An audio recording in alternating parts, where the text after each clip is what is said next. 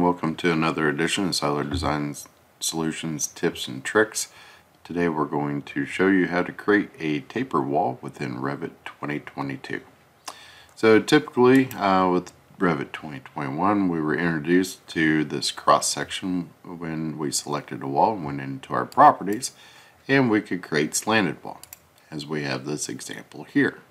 So we can see a little bit better on how that looks here in this 3D view.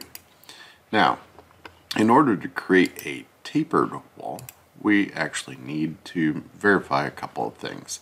So let's go into the edit type for the editing of the structure of this wall. So you're going to need to have a variable checkbox selected in order to be able to have your wall taper. So that is one of the main keys to have that. So I'm just going to insert another variable thickness for another material or component within this particular wall here, as we see. And you can change, whatever the function.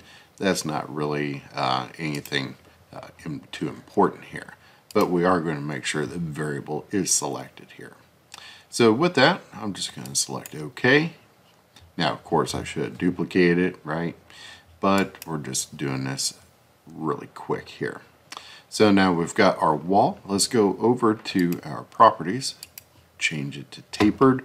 Let's scroll down just a little bit further and select override type. This way we have exterior angle and interior angle that we can change. So I'm just going to put 15 degrees here. On the exterior, let's just do -5 degrees for this side. Once that has been applied, we can see that change. Let's go into our 3D, and now we can see that information that is updated. That's how we can easily create a tapered wall within Revit 2022. Thank you for your time. Have a great day.